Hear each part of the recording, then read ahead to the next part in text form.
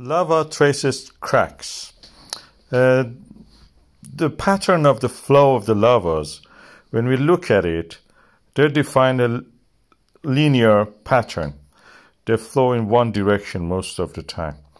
And if I take a still image from that and trace the pattern of the lava on it, like here, you will see that they're all following the pattern of the theater hill and practically the cracks on the theater hill.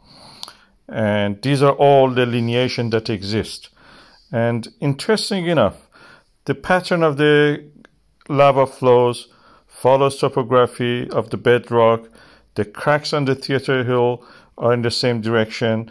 They follow the same pattern of the Rift Valley, mid-ocean ridge in the Reykjanes Peninsula, and the pattern of the fissures, cracks, joints, fault lines in the area of the Reykjanes Peninsula.